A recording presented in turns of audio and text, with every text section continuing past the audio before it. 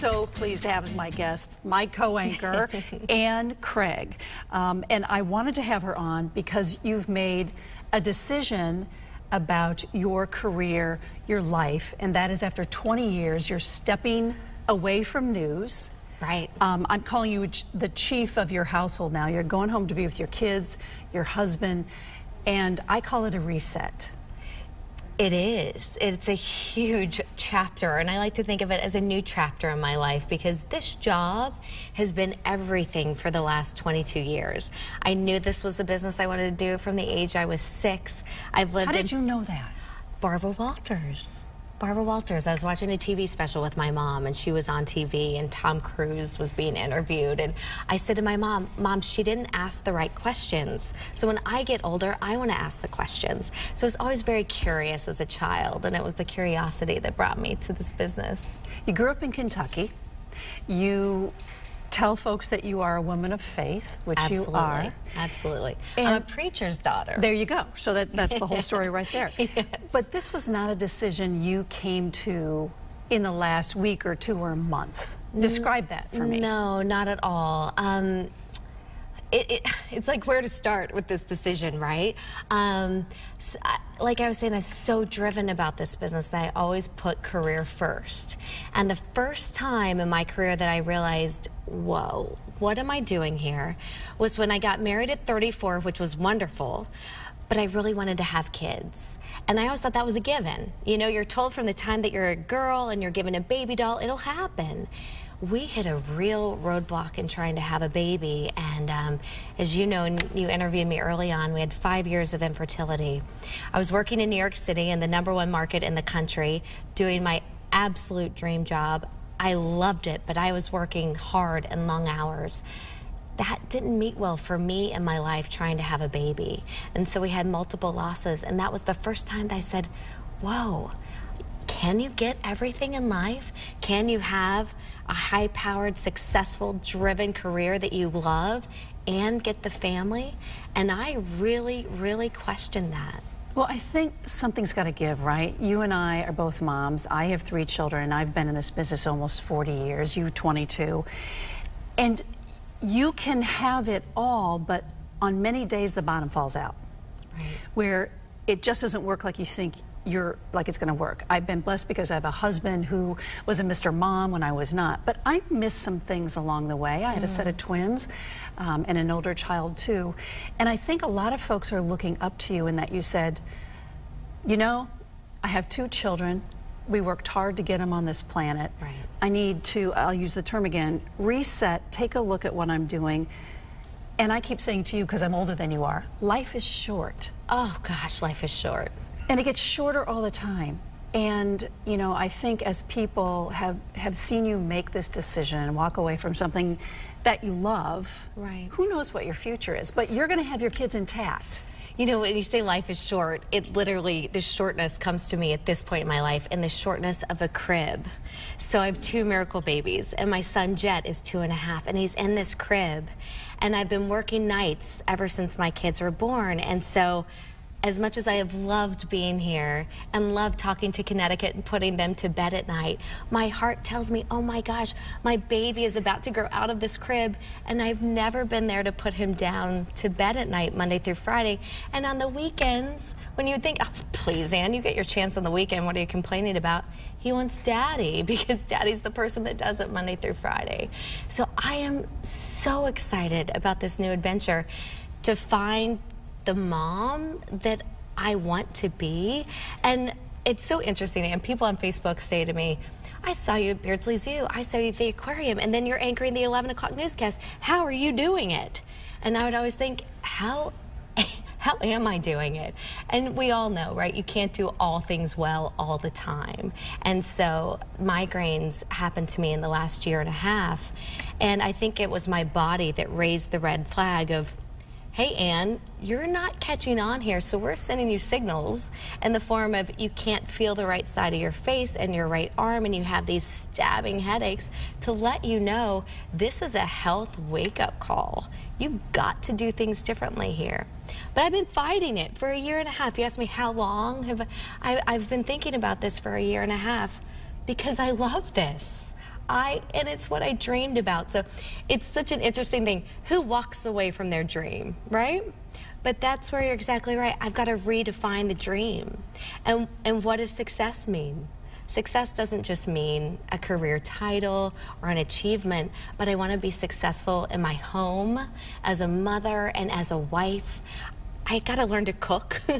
You know, I really want to take some cooking lessons and do something but other you don't than have time, right? No, I mean, I'm the queen of Kraft mac and cheese and frozen nuggets, and so I dream about being one of those moms that makes a healthy meal on the table and actually getting to have dinner with my kids. So I have a new set of goals, and I'm so motivated by other women during this year and time with Googling. Can you be successful after you leave a successful job? And there's so many women that really lead the way for me. One of them, Vera Wang, did you know that she was an ice skater? And she was a journalist. I did. Before I'm not sure why I know that, but I did. Before she was Multiple a designer. Things, right? Multiple things. Julia Child worked for the Secret Service, for Secret Intelligence. She wrote her cookbook at age 50. I'm not there yet, so I have some time to do some things. You're so very young. Right? And then Arianna Huffington, I've been reading her book, Thrive, and it talks about redefining success and really listening to your body and having a health crisis and knowing success can come in all different forms, but it can't come in the form of the erosion of your family and the relationships in your life. And that book was speaking to me, you know. Really speaking to me. You have lived more than 20 years on deadline. You and I both. Deadline, deadline, deadline. There's no such thing as it's not going to happen, and we rush and rush and rush. Right. I'm wondering now that you're going to have some time and you're not going to live on deadline. How are you going to handle that? Or will you go, hey, it's time to eat, let's go? You know, that honestly, not having the deadline is the thing that terrifies me. Because you know, you and I are in this business because you run on the adrenaline of a deadline. Now, I'm going to have mom deadlines, you know, get to preschool on time, pick up the kids on time. That's not fulfilling enough for me, and I don't mean that to sound horribly, because honestly, Ann, the thing that's so terrifying is being a mom is the hardest job there is, right? There's no thanks, there's no kudos, there's no raise, there's no pats on the back. If we got paid for being a mom, if women got paid for being a mom, they would be millionaires, right? Absolutely. So that's why that is terrifying to me. So I'm redefining and finding and reinventing new bucket lists, new challenges, new dreams, and making that list of the things that I want to accomplish, but after some time. Right. What's the first thing you're going to do? So as we tape this, your last night on the air is Wednesday. Wednesday. So Thursday comes. What happens Thursday? You know, I've thought about that, and isn't this funny? What happens, we have water in our basement, so I actually made an appointment. Who doesn't right now, right? I made an appointment on Thursday to have a basement guy come and like help us get water out of the basement. So just very basic things. But Friday, I feel like I'm going to rediscover my husband. So on Friday, I'm going into the city and we're going to have lunch together, because we've been almost married 10 years. In our entire relationship, Monday through Friday, we've never been on the same schedule. We've never been able to see each other Monday through Friday. And so now it's like we'll be dating again. I'm so excited to not only find my kids, but to find my husband and really strengthen the relationships that mean so much to me. You said, and I know other women struggle with this too, how do I work? How do I be a mom? How do I be a good wife? It's a huge struggle for so many women. When you came to this decision, and you said to me you were thinking about it for about a year and a half, what was the one thing where you said, I'm going to do it? I'm going to give my notice. Wow. And I'm going to, and it's time. And did you feel like you were free falling when you did that? Yes, yes, yes, yes. I think if my parents and my family and friends were to answer that question, they'd say, oh my gosh, Ann, she was wavering back and forth, and it wasn't like this one moment. But I've been reading a book called Present Over Perfect by Shauna Nyquist. And that book is about faith and trusting in God, but also really relishing the sweetness of life. And I felt like I was closing the door to my children. With the migraines, you literally close the door to your children. But I wanted to find my soul again and feel nourished. And I don't mean that to say that my career soul wasn't being nourished. It was, but my whole self.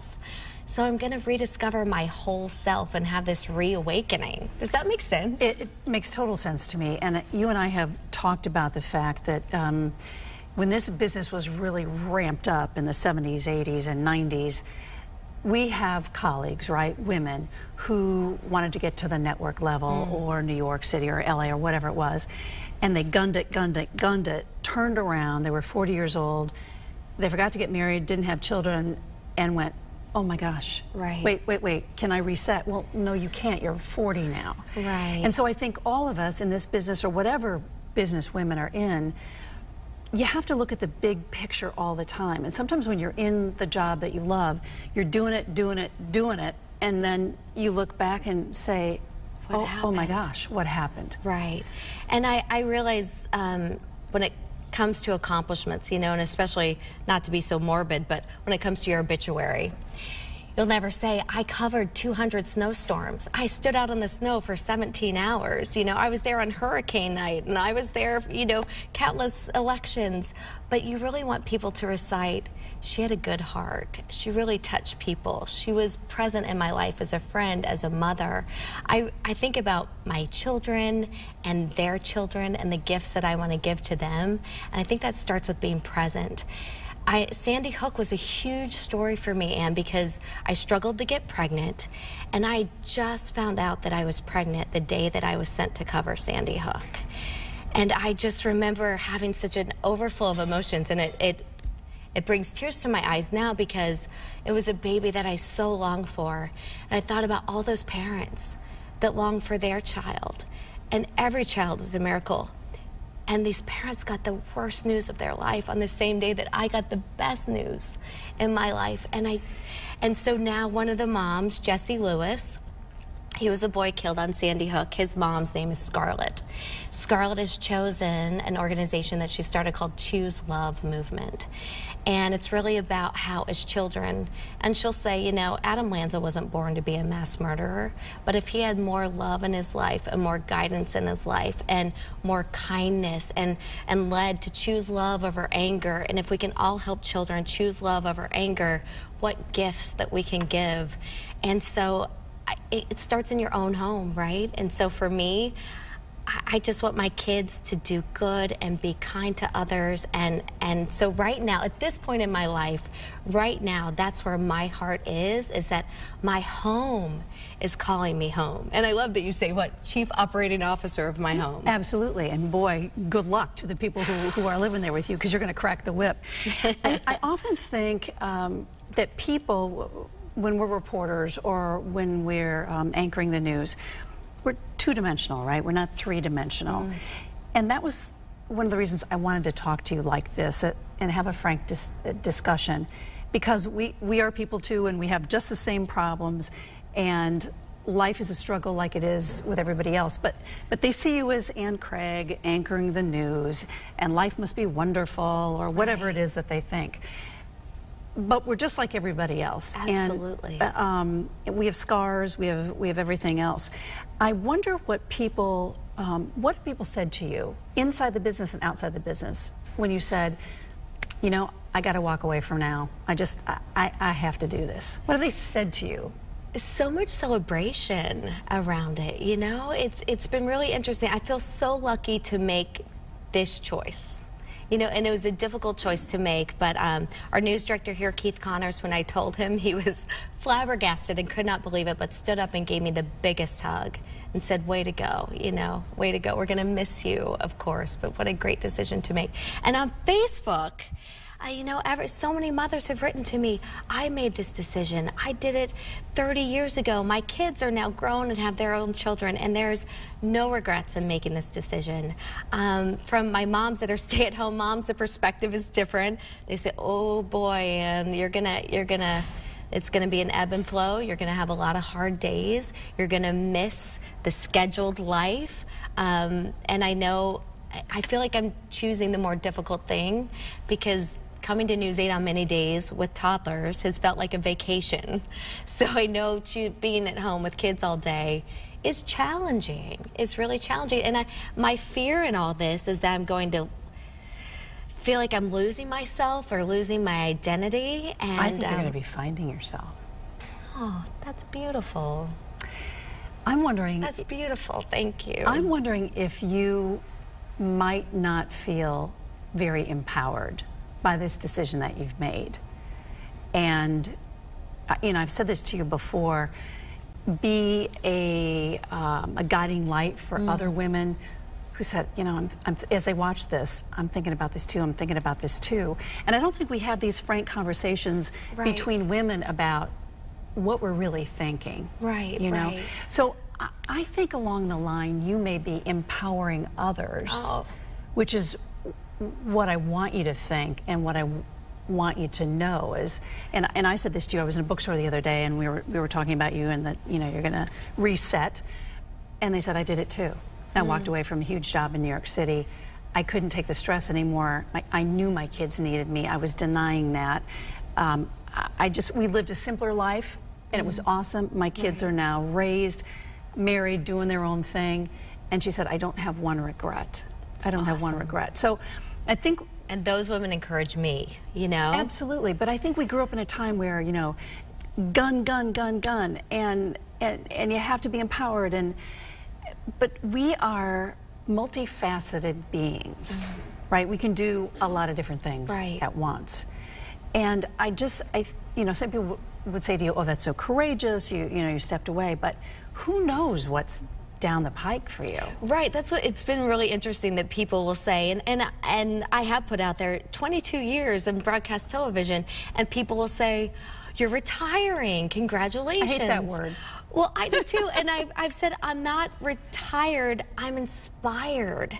And that's really how I feel about this time, is that I have great gifts from this business, and I've learned so much along the way, and I want to apply them to my next thing. I don't know what that next thing is at the moment, but I can tell you the same drive and ambition that I had that got me to the #1 market and to my dream job here as a main evening anchor is the same drive and ambition I have right now to check off those other bucket list items. And you and I have talked about it. I've dreamed about writing children's books ever since my kids have been born. I'm so blessed to have the time to do it. What is that? What time? I don't know. You know, You're going to find out. Oprah Winfrey, also the queen of media, who I adore, and I've been searching for inspiration, you know, along the way of making this decision. So I've been listening to her podcast. Maybe you listen to it too, Super Soul Conversations. Oprah starts everyone saying, you know, the best gift that we can give each other and give ourselves is time. And I never felt like I had time, man. I was waking up in the morning and taking my kids to school and race. Now I got them to school, race back home, prepare for the day, race to the shower, race to make lunch for the kids, race on 995 to get here to work, race back home because I gotta get at least 5 hours of sleep. So I'm so excited to put my life on pause and just breathe and give myself this gift of time. And I know it's a small window, but it's a window that I am so excited to open up and just see what happens. Once you made the decision and you stepped back, you know, my mother used to always say, get a legal pad out and put pros and cons down about Mine too. Really? Mine too. Yes. Well, I've done it all my life. My mom was from Indiana. You're from Kentucky, right? Yes, yes. So, you know, that was pros and cons and pros and cons. Yes. So after you made the decision and you told folks that you were going to step away, was it, or, oh, I've made a mistake? Or did you resonate on it for a second and just go, I felt good? It felt good. The 1.5 years of wrestling has not felt good. You know, that's been the real struggle. And my husband, I have to give him real kudos in all this, because he has been a dad that comes home from a long day and a big commute, and he's faced 2 toddlers alone and getting them to bed in the evening. And a lot of this has come from him. As much as he's supported me in my career, he said what every husband should say and what every wife wants to hear them say, right? I need you. I miss you. I want you to be home. And so I was, hey, I've worked a long time. I've lived in podunk markets. I've done every weekend shift I could. I've been the first to raise my hand and volunteer for that shift. I've missed holidays with my family, Thanksgivings and I can't quit this. And so it's been hard on my marriage because we've really struggled with the push and pull of, you know, I need you at home and I'm a career person. And then I thought, what a gift, right? What woman doesn't want to hear that their husband wants to be with them? You know, what a gift that he's giving me to say, you know, we'll lose financially, right? I mean, I'm losing an income. Our family will be okay. We're going to take this step back and redefine not only who I am, but who we are as a family. And it's exciting. One more question before we wrap this up. For women listening to this interview who are on edge about what do I do, what do I do? Do I stay home, do I stay? Do I stay home, do I stay? What's the best piece of advice you would give them? I would say in making this decision for me, it took time. I was asking everyone, you know, hey mom, what do you think about this? Or girlfriends at lunch, what do you think about this? But it ultimately didn't matter. Any opinions didn't matter. I needed to silence what other people thought I should be doing and find in my inner core, and what do you want to be doing? What is your source of happiness telling you? What's your ambition? What are your goals in life? And when the goals in life say, I want to be a good wife and a good mother and a good friend, I want to contribute to my society, I want to leave the world a better place than I found it. And I don't mean to be too Pollyanna, but I need to step back because I'm exhausted. Frankly, I'm exhausted. The 11 o'clock show has been a gift. I love working with Darren Kramer. I love, you know, you and I have anchored many times. This station is a fantastic place filled with wonderful people. I will miss it tremendously, but I'm just gonna give myself this gift of time. Ann, thanks for being an inspiration to all of us, and go get them. Thank you, Ann. Thanks. Thank you so much.